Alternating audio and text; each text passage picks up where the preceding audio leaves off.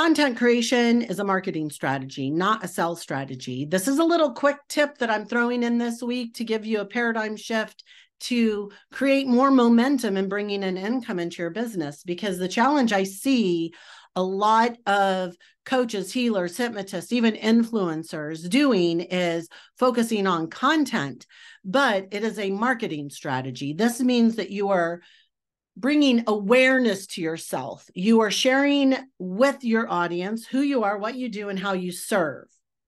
You are calling in the people that want what you have. This is a marketing strategy. So you see this with influencers all over different platforms. They'll have 1 million, 2 million followers, and yet they're not making any money. And they'll be completely honest about it.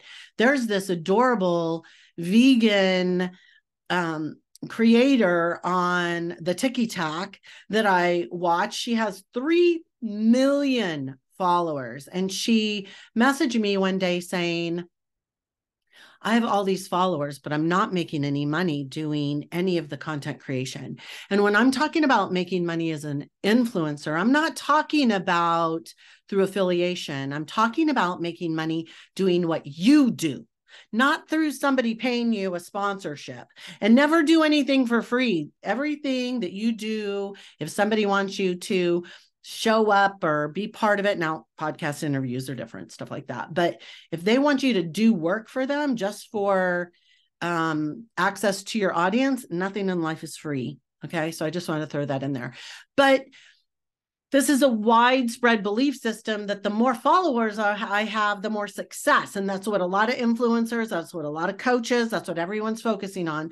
Oh, I only have 500 people in my Facebook group, or, oh, I only have like 5,000 people in my overall audience. I'm going to tell you right now, across all the platforms that I have, I may have 15 people in my 15,000 people in my total network, and I'm making multiple 6 figures.